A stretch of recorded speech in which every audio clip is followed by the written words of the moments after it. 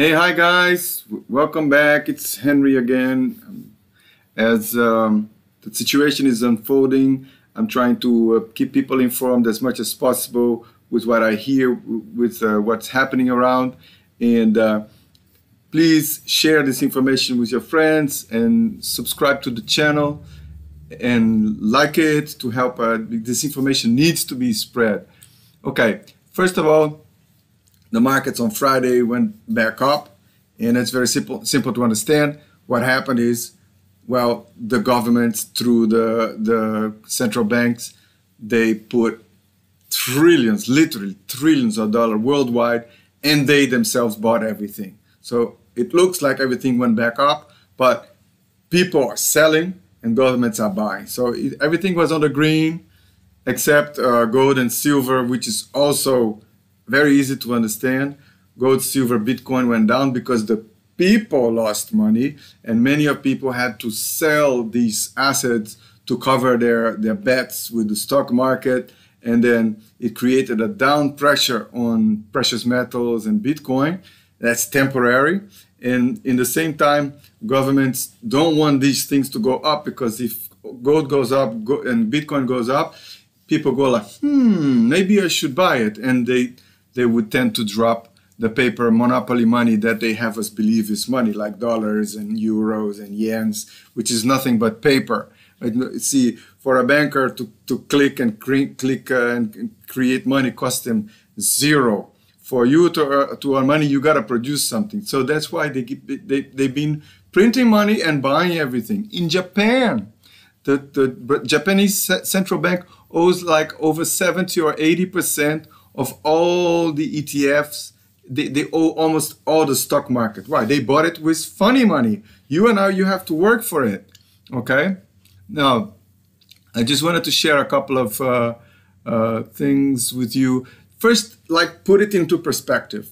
This coronavirus is really bad. Okay? It's a very bad cold, and it apparently, if you catch it, it's a really bad pneumonia. And yes, people that are already weak and people that are on a certain age bracket, they are more sensitive to it, and people do die, okay? But look at the numbers, okay? 10 here, 20 there. Norway just shut down the whole country with 0 death, okay? Italy has like a few tens of it's crazy. Look, this graph is about the regular influenza.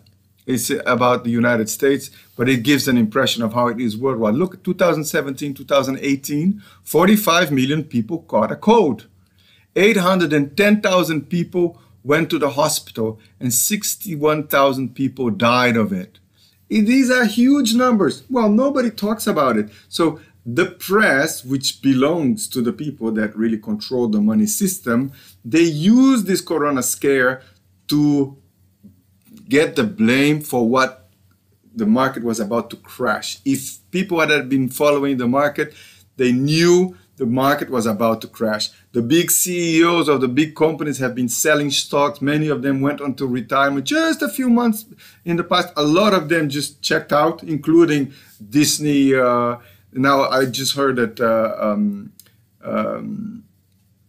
Microsoft, his name, he just resigned from all his seats, you know, like, so all these guys, they're checking out because they knew it. They knew it was coming, and now it's all coronavirus, and nobody's blamed for it. But this thing is really bad because the governments are overreacting and they're shutting the economy down. What happens? Okay, oh, no more shows, no more this, no more there, don't go to the shopping mall, don't go to the restaurant. So all these little businesses are gonna go belly up. Imagine if you have a restaurant and you have no customers. All these airlines are already asking for bailouts from the government. I have another article here about this is the mayor of Miami got tested positive. I'll come back to it. But look, 79% crashes in sales of cars in China. The car manufacturer asking the money from the government for a bailout. Here in the States, the government putting a package where people that get coronavirus are going to get money for free, And so they're going to be starting to give money for free, paper. So everybody's going to get paper, but nothing is being produced, okay? And people this is not enough because people are scared. People are not going out. People are not buying. The real estate market is contracting, and especially in the famous cities, in the big cities like London, Berlin, Tokyo, New York, the prices will collapse even more than if it's farmland, okay? So right now, this is a colossal situation that the world will never be like it was a month ago. That, forget it, that's gone. We are entering a world depression. And this is going to take many, many years to get out of it. So there are certain things that are happening right now. As I said to you, gold and silver and in cryptocurrencies got destroyed.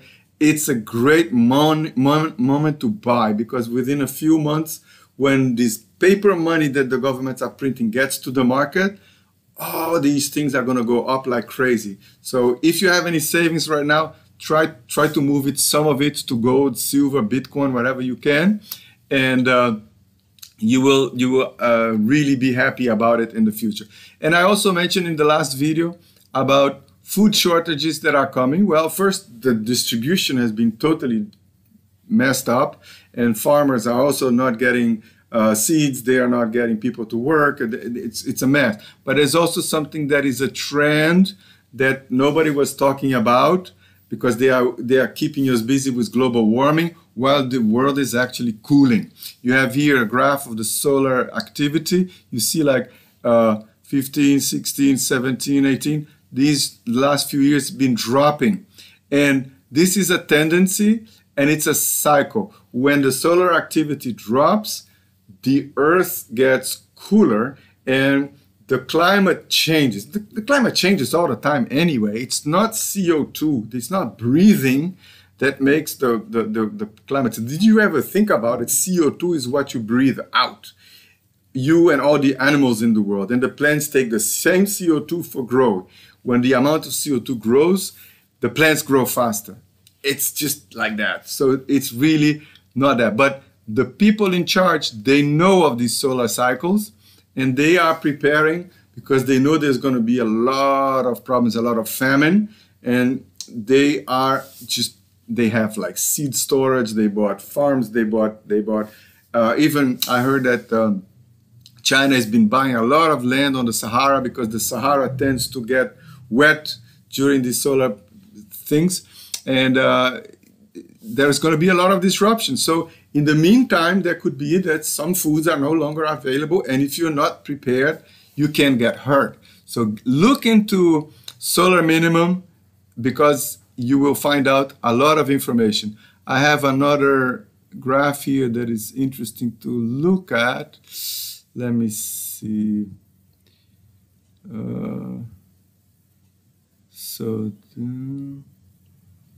Look, this one,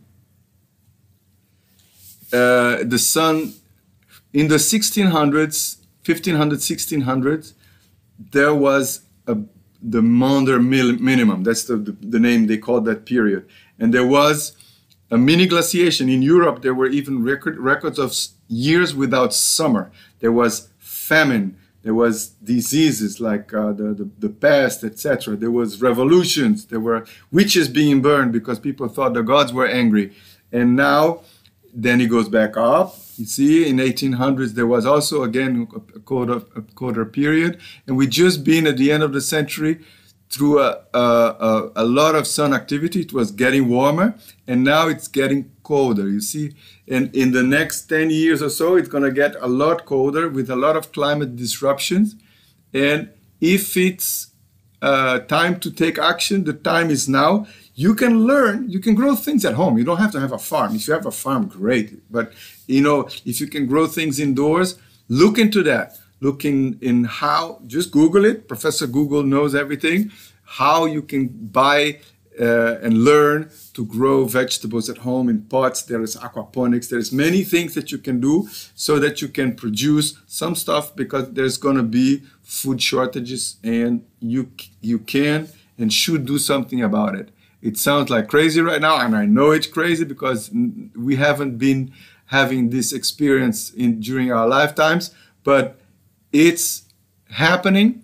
And even I saw NASA was already talking about it, although they're very discreet because they still want to push that narrative that the world is getting warmer, but the opposite is true. And then with all this scare, because, you know, like the press and the governments are scaring us in forbidding everything. Now you can't travel, you can't get together on the street, etc., to control us, so that we stay quiet, that we stay put. Okay, business are going to go bankrupt and people get scared, then the velocity of money slows down. The velocity of money is what we call how fast the money circulates from person A to person B to person C. The faster it goes, the more the economy grows, because when you make money, someone else is paying you. When you pay someone, someone else is making money. So the velocity of money is going to go down right now because people are hunkering down. They're not going out. They're not buying houses. They're not buying cars. They're not buying fridges. They're not going to the restaurant. They're not going to vacation. They are saving. So all this is going to create an additional economic contraction. So governments are doing the opposite. They are giving everybody money, okay? They're going to have lots, and all this paper at a certain point, everybody's going to feel comfortable with a lot of paper in their bank account, and people are going to start spending, and then we're going to see hyperinflation. So that's also why it's important that you buy right now, start saving gold and silver, while your paper money still have value, because in a year or two from now, when you have your money saved in gold and silver, you're going to be having increased purchase power. Right now, it's the opposite. And the other thing that I wanted to bring out to your attention is there's going to be waves of unemployment, waves of business closing, and people are going to be scared of having social connections because of all these contamination things. Well, what's going to happen? People are going to be at home, they have an internet connection, and going to start learning and starting to doing business online. So if you're ahead of that curve, you can just cash on it. So act fast. If you want to ask me, I've been doing business online for a few years now. I have a couple of ideas. I would love to share it with you. Just message me, get in touch with me, and then I can share what I do, what's working, and then all my experience, so that you as well, you can cash on and thrive. And please, if you like the content of this video, start talking to the people around it, share the video, ask what they think, like it, and subscribe to my channel, and let's get this conversation going, because alone we are very weak. But if we are together in a community, if you have friends, if you have family around that is backing you up, we can share responsibilities and we can still do really well in these difficult times, because it's time to prepare, because the thing is already broken, okay? It's not gonna go breaking someday, it's already broken. But you're still early in the situation, so maybe you don't feel it yet, but it's coming. So thanks again for listening. Thanks again for sharing. See you on the next video. Goodbye for now. This is Henry signing off.